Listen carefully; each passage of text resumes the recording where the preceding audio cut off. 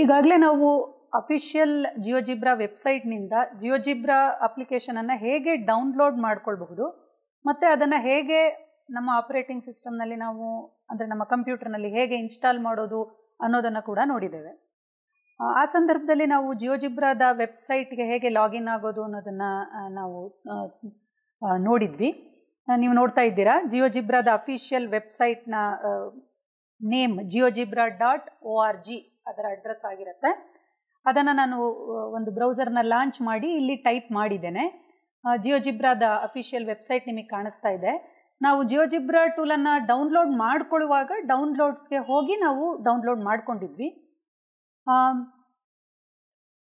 ಈಗಾಗಲೇ ನೀವು ಯೂಟ್ಯೂಬ್ನ ಬಗ್ಗೆ ಬಹಳಷ್ಟು ತಿಳ್ಕೊಂಡಿದ್ದೀರಾ ಮತ್ತು ಯೂಟ್ಯೂಬ್ನಿಂದ ಸಾಕಷ್ಟು ವಿಡಿಯೋಗಳನ್ನೆಲ್ಲ ಡೌನ್ಲೋಡ್ ಮಾಡ್ಕೊಂಡಿರ್ತೀರಾ, ಅದನ್ನು ನೋಡಿರ್ತೀರಾ, ಬಳಸ್ಕೊಂಡಿರ್ತೀರಾ. ಅದೇ ಥರ ಜಿಯೋಜಿಬ್ರಾ ಫೈಲ್ಸ್ಗಳನ್ನು ಕೂಡ ಬಹಳಷ್ಟು ಜನ ಕ್ರಿಯೇಟ್ ಮಾಡಿ ಅದನ್ನು ಅಪ್ಲೋಡ್ ಮಾಡಿದ್ದಾರೆ. ಅದನ್ನು ನಾವು ಜಿಯೋಜಿಬ್ರಾ ಟ್ಯೂಬ್ ಅಂತ ಹೇಳಿ ಕರಿತೇವೆ. ಆ ಫೈಲ್ಗಳನ್ನು ನಮಗೆ ಬೇಕಾದದ್ದನ್ನು, ಅದರಲ್ಲಿ ಚೆನ್ನಾಗಿರುವಂಥ ಯಾವುದೇ ಫೈಲ್ಗಳನ್ನು ಕೂಡ ನಾವು ಡೌನ್ಲೋಡ್ ಮಾಡ್ಕೊಳ್ಬಹುದು.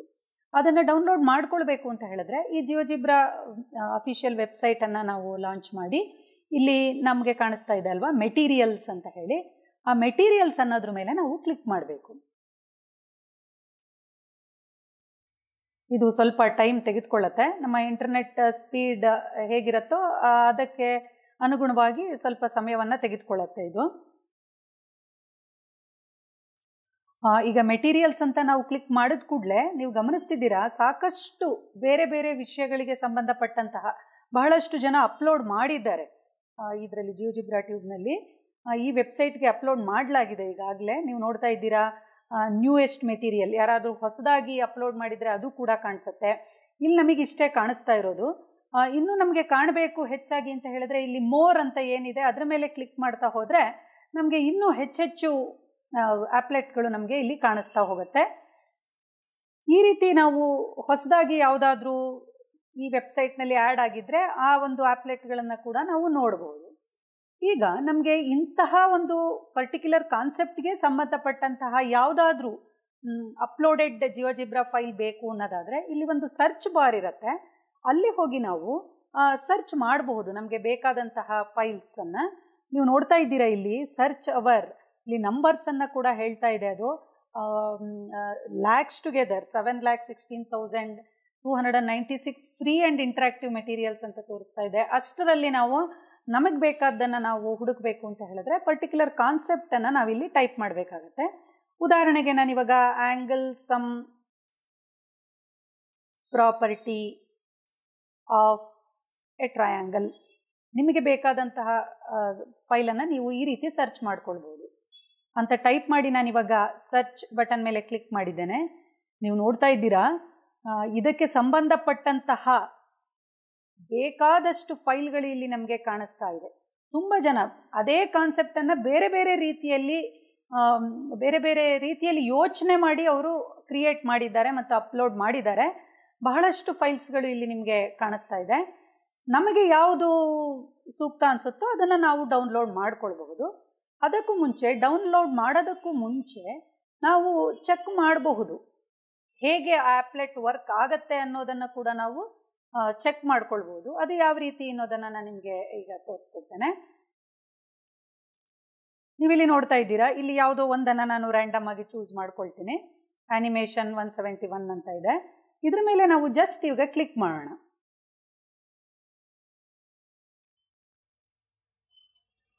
ಈಗ ನೀವು ನೋಡ್ತಾ ಇದ್ದೀರಾ, ಅದು ಇದಾಗ್ತಾ ಇದೆ, ಲೋಡ್ ಆಗಿದೆ. ಈಗ ಇಲ್ಲಿ ಈ ಫೈಲ್ ಆಲ್ರೆಡಿ ಅಪ್ಲೋಡ್ ಮಾಡಲಾಗಿದೆ. ಇದನ್ನು ಇಲ್ಲಿ ಕೆಲವೊಂದಷ್ಟು ಆಪ್ಷನ್ಸನ್ನು ತೋರಿಸ್ತಾ ಇದೆ. ಚೆಕ್ ಅಂತ ಇದೆ, ಮತ್ತು ಇಲ್ಲೊಂದು ಬಟನ್ ನಿಮಗೆ ಕಾಣಿಸ್ತಾ ಇದೆ. ಅಂದರೆ ಇದನ್ನು ಆ್ಯನಿಮೇಟ್ ಆಗ್ತಾ ಇರೋ ಹಾಗೆ ಇಲ್ಲಿ ಇದನ್ನು ಸೆಟ್ ಮಾಡಿದ್ದಾರೆ ಈ ಫೈಲನ್ನು. ನಾನು ಈ ಆ್ಯನಿಮೇಷನ್ ಏನು ಆಗ್ತಾ ಇದೆ ಅದನ್ನು ನಾನು ಸ್ಟಾಪ್ ಮಾಡಬಹುದು. ಇದನ್ನು ಸ್ಟಾಪ್ ಮಾಡಿದ್ದೇನೆ. ನೀವು ನೋಡ್ತಾ ಇದ್ದೀರಾ, ಇದನ್ನು ನಾನು ಇಲ್ಲೇನೇ ವರ್ಕ್ ಮಾಡಬಹುದು. ಈ ವೆಬ್ ಪೇಜ್ನಲ್ಲೇ ಇದು ಇಂಟ್ರಾಕ್ಟಿವ್ ಆಗಿರೋದ್ರಿಂದ ಇದು ಹೇಗೆ ಕೆಲಸ ಮಾಡ್ತಾ ಇದೆ ಅನ್ನೋದನ್ನು ನಾನು ಅರ್ಥ ಮಾಡ್ಕೊಳ್ಬೇಕಾದ್ರೆ ನಾನು ಇಲ್ಲೇನೇ ಇದನ್ನು ಡ್ರ್ಯಾಗ್ ಮಾಡೋದ್ರ ಮುಖಾಂತರ ಇದು ಹೇಗೆ ವರ್ಕ್ ಆಗ್ತಿದೆ ಅನ್ನೋದನ್ನು ನಾನು ಚೆಕ್ ಮಾಡಬಹುದು. ಈಗ ಮತ್ತೊಮ್ಮೆ ನಾನು ಇಲ್ಲಿ ಪ್ಲೇ ಬಟನ್ ಥರ ನಾನು ಏನು ಕಾಣಿಸ್ತಾ ಇದೆ ಅದರ ಮೇಲೆ ಕ್ಲಿಕ್ ಮಾಡ್ತೀನಿ. ನೀವು ನೋಡ್ತಾ ಇದ್ದೀರಾ ಈ ರೀತಿ ಈ ಆ್ಯಪ್ಲೆಟನ್ನು ಸಿದ್ಧಪಡಿಸಿದ್ದಾರೆ. ನನಗೆ ಇದು ಈ ನನ್ನ ಕಾನ್ಸೆಪ್ಟಿಗೆ ಸರಿಯಾಗಿದೆ ಅಂತ ಅನಿಸಿದ್ರೆ ನಾನು ಇದನ್ನು ಇವಾಗ ಡೌನ್ಲೋಡ್ ಮಾಡ್ಕೊಳ್ಬಹುದು.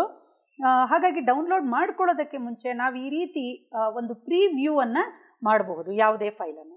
ಹಾಗಾದರೆ ನನಗಿವಾಗ ಇದು ಡೌನ್ಲೋಡ್ ಮಾಡ್ಕೊಳ್ಬೇಕು ಅಂತ ಅನ್ನಿಸ್ತಾ ಇದೆ. ಹಾಗಾಗಿ ನಾನು ವಾಪಸ್ ಹಿಂದಕ್ಕೆ ಹೋಗ್ತೇನೆ.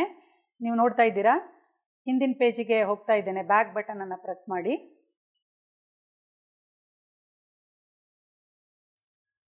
ನಾವು ಈ ಫೈಲನ್ನು ನಾವು ಚೂಸ್ ಮಾಡಿಕೊಂಡು ಈಗ ಪ್ರಿವ್ಯೂ ನೋಡಿದ್ವಿ. ಈಗ ನಾನು ಇದನ್ನು ಡೌನ್ಲೋಡ್ ಮಾಡ್ಕೊಳ್ಬೇಕಾಗಿದೆ. ಹಾಗಾಗಿ ನಿಮಗೆ ಇಲ್ಲಿ ಕಾಣಿಸ್ತಾ ಇದೆ 3 ಈ ರೀತಿ ಡಾಟ್ ಥರ ಕಾಣಿಸ್ತಾ ಇದೆ ಅಲ್ವಾ, ಅದ್ರ ಮೇಲೆ ನಾವು ಕ್ಲಿಕ್ ಮಾಡಿದ್ರೆ ಅದು ಬೇರೆ ಬೇರೆ ಆಪ್ಷನ್ಸನ್ನು ತೋರಿಸ್ತಾ ಇದೆ. ನಾವು ಆ ಫೈಲನ್ನು ಶೇರ್ ಮಾಡಬೇಕಾ ಅಥವಾ ಅದರ ಡೀಟೇಲ್ಸನ್ನು ಕೂಡ ಅದು ಕೊಡ್ತಾ ಇದೆ. ನಾನು ಈ ಫೈಲನ್ನು ಡೌನ್ಲೋಡ್ ಮಾಡ್ಕೊಳ್ಬೇಕಾಗಿರೋದ್ರಿಂದ ಈ ಡೌನ್ಲೋಡ್ ಬಟನ್ ಮೇಲೆ ನಾನು ಕ್ಲಿಕ್ ಮಾಡ್ತೀನಿ. ನೀವು ನೋಡ್ತಾ ಇದ್ದೀರಾ ಈಗ ಅದು ಡೌನ್ಲೋಡ್ ಮಾಡ್ಕೊಳ್ಳುವಂಥ ಆಪ್ಷನ್ಸನ್ನು ತೋರಿಸ್ತಾ ಇದೆ. ವ್ಯೂ ವರ್ಕ್ಶೀಟ್ ಅಂತ ಹೇಳಿದ್ರೆ ಮತ್ತೆ ನಾವು ಆಗ ಏನು ಪ್ರಿವ್ಯೂವನ್ನು ನೋಡಿಬಿಟ್ಟು ಅದನ್ನು ನಾವು ಇಂಟ್ರಾಕ್ಟಿವ್ ಆಗ್ತಾ ಇದೆಯೋ ಇಲ್ವೋ ಅನ್ನೋದನ್ನು ನಾವು ಪರೀಕ್ಷೆ ಮಾಡಿದ್ವಿ, ಆ ಪೇಜಿಗೆ ಹೋಗುತ್ತೆ. ಈಗ ನೀವು ಅದರ ಕೆಳಗಡೆ ಡೌನ್ಲೋಡ್ ಅಂತ ಇದೆ ಮತ್ತು ಶೇರ್ ಅಂತ ಕೂಡ ಇದೆ. ನಾನೀಗ ಡೌನ್ಲೋಡ್ ಮಾಡ್ಕೊಳ್ಬೇಕಾಗಿರೋದ್ರಿಂದ ಡೌನ್ಲೋಡ್ ಮೇಲೆ ನಾನು ಕ್ಲಿಕ್ ಮಾಡೋದಕ್ಕೆ ಮುಂಚೆ ಅದು ಕೇಳ್ತಾ ಇದೆ what do you want to download ಅಂತ ಕೇಳ್ತಾ ಇದೆ. ಹಾಗಾಗಿ ನಾನು ಅದು ನಾನ್ ಕಮರ್ಷಿಯಲ್ ಲೈಸೆನ್ಸಲ್ಲಿ ಇರೋದ್ರಿಂದ ನಾನು ಆ ಒಂದು ಅಗ್ರಿಮೆಂಟಿಗೆ ನಾನು ಒಪ್ಕೊಳ್ಬೇಕಾಗತ್ತೆ. ಹಾಗೆ ಅದನ್ನು ಅದರ ಮೇಲೆ ಮೊದಲು ನೀವು ಕ್ಲಿಕ್ ಮಾಡಿ. ಕ್ಲಿಕ್ ಮಾಡಿದ ಮೇಲೆ ನಾವು ಈಗ ಡೌನ್ಲೋಡ್ ಬಟನನ್ನು ಪ್ರೆಸ್ ಮಾಡೋಣ.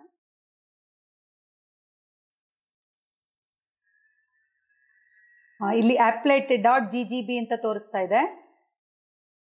ಕೆಲವೊಂದು ಸಲ ಇದ್ರ ಜೊತೆಗೆ ವರ್ಕ್ಶೀಟನ್ನು ಕೂಡ ಸಿದ್ಧಪಡಿಸಿರ್ತಾರೆ. ಹಾಗಾಗಿ ನಾವು ಅದನ್ನು ಕೂಡ ನೋಡಬಹುದು ಅಥವಾ ನೇರವಾಗಿ ಟ್ಯುಟೋರಿಯಲನ್ನು ಕೂಡ ಗಮನಿಸ್ಬೋದು. ನನಗಿವಾಗ ಬರೀ ಈ ಫೈಲ್ ಮಾತ್ರ ಡೌನ್ಲೋಡ್ ಆಗಬೇಕಾಗಿರೋದ್ರಿಂದ ನಾನು ಈ applet 1 ಮೇಲೆ ನಾನು ಕ್ಲಿಕ್ ಮಾಡ್ತಾ ಇದ್ದೀನಿ. ಅದು ಎಲ್ಲಿ ಸೇವ್ ಮಾಡಬೇಕು ಅಂತ ಕೇಳ್ತಾ ಇದೆ. ನೀವು ಗಮನಿಸಬಹುದು ಜಿಯೋಜಿಬ್ರಾ ಅದೇ ಒಂದು ರೀತಿ ಹೆಸರನ್ನು ತೆಗೆದುಕೊಂಡಿದೆ. ಇಲ್ಲಿ ಮೆಟೀರಿಯಲ್ ಅನ್ನುವಂಥ ಒಂದು ಪದದಿಂದನೇ ಯಾವುದೇ ಒಂದು ಜಿಯೋಜಿಬ್ರಾ ಫೈಲ್ ಡೌನ್ಲೋಡ್ ಆಗುತ್ತೆ. ಈಗ ಸೇವ್ ಮಾಡಬೇಕಾ ಅಂತ ಕೇಳ್ತಾ ಇದೆ. ನಾವು ಇದನ್ನು ಓಕೆ ಅಂತ ಕೊಡೋಣ. ಅದು ಎಲ್ಲಿ ಸೇವ್ ಮಾಡಬೇಕು ಅನ್ನೋದನ್ನು ಕೇಳ್ತಾ ಇದೆ. ನಾವು ನಮಗೆ ಎಲ್ಲಿ ಬೇಕೋ ಅಲ್ಲಿ ನಾವು ಅದನ್ನು ಸೇವ್ ಮಾಡಿಟ್ಕೊಳ್ಬೋದು. ನಾನು ಡೆಸ್ಕ್ಟಾಪ್ ಮೇಲೆ ಇವಾಗ ಸೇವ್ ಮಾಡಿದ್ದೇನೆ.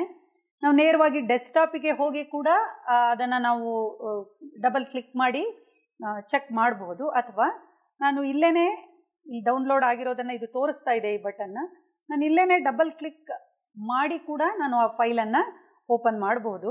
ಈಗ ಜಿಯೋಜಿಬ್ರಾ ಫೈಲ್ ಓಪನ್ ಆಗಿದೆ. ಈಗ ಇದನ್ನು ಮ್ಯಾಕ್ಸಿಮೈಸ್ ಮಾಡ್ಕೊಳ್ತಾ ಇದ್ದೀನಿ. ಈಗ ನೀವು ನೋಡಬಹುದು ಜಿಯೋಜಿಬ್ರಾ ಅಪ್ಲಿಕೇಶನ್ನಲ್ಲಿಯೇ ಈ ಒಂದು ಆ್ಯಪ್ಲೆಟ್ ಈಗ ವರ್ಕ್ ಆಗ್ತಾ ಇದೆ. ನಮಗೆ ಜಿಯೋಜಿಬ್ರಾದ ಇಂಟರ್ಫೇಸ್ ಗೊತ್ತಿದೆ, ಆ ಒಂದು ಅಪ್ಲಿಕೇಶನ್ನಿಂದನೇ ಇದು ಲಾಂಚ್ ಆಗಿದೆ.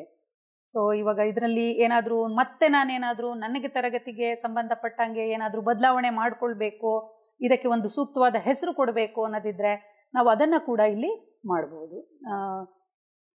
ನಮಗೆ ಜಿಯೋಜಿಬ್ರಾದ ಬಗ್ಗೆ ಈಗಾಗಲೇ ಗೊತ್ತಿರೋದ್ರಿಂದ ನಾವು ಟೆಕ್ಸ್ಟನ್ನು ತೆಗೆದುಕೊಂಡು ಟೈಪ್ ಮಾಡೋದ್ರ ಮುಖಾಂತರ ಅಥವಾ ಏನಾದರೂ ಬದಲಾವಣೆಯನ್ನು ಕೂಡ ನಾವು ಮಾಡಿಕೊಳ್ಬೋದು.